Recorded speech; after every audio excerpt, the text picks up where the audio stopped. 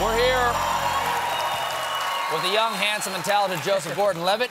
Now, as we were saying before the break, you're in the new movie Snowden, directed by Oliver Stone. Right. And now, he is a bit of a conspiracy theorist. Well, I mean... Tell me what part Snowden played in the assassination of JFK. That's what I want to know.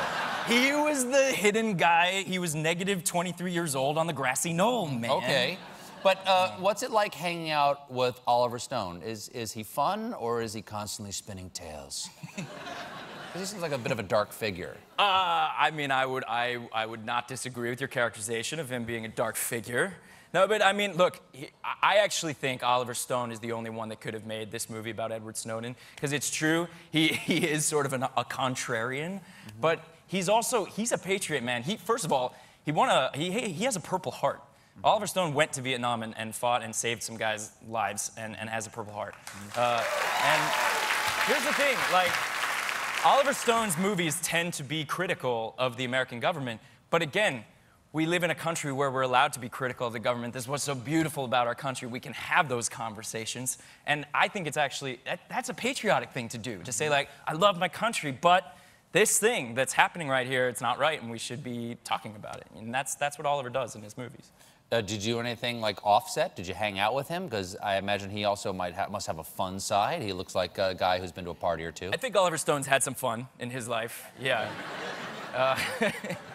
He loves movies. Oliver does. I mean, it's not surprising he's a great filmmaker, but like he knows so much about movies. Did you watch any films together? We watched a movie together.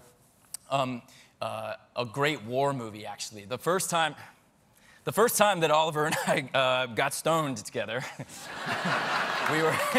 we were talking about war stories. I asked him about Vietnam, and he was telling me about it, and then we started talking about war movies and what war movies he liked. By the way, he's made one of the greatest war movies, Platoon, not to mention Born on the 4th of July. That's exceptional. Platoon is exceptional. And what a lot of people don't know, and I did not know before doing this movie, is Edward Snowden actually enlisted in the U.S. Army in 2004.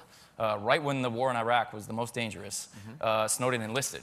And so the movie actually begins there, in basic training. So we started our production going out and shooting these military scenes. And I was like, I'm in like fatigues, in full battle, gear, doing basic training drills, shooting these sequences with Oliver Stone, the guy that made Platoon. I was like, okay, this is no joke now. We're like really doing this. Was this shot on digital?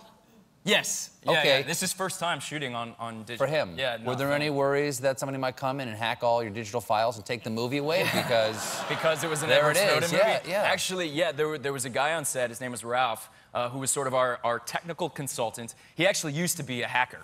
He's this extremely sophisticated hacker, but now he works sort of on the other side. They call him like a white hat hacker. Yeah. And his job on set was to protect the footage coming off of the digital cameras and make sure that no one, could take the footage. What do you do to protect the footage? You put it in a Ziploc bag? I don't understand. What do you do to protect the footage? Look, I'm not a computer programmer. But you play one on TV. Yes, I do. It's true. It's true. Here's the funny thing, though.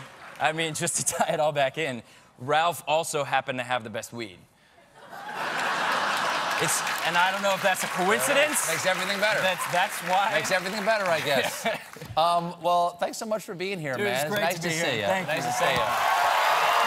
Snowden opens in theaters this Friday. Joseph Gordon-Levitt, everybody.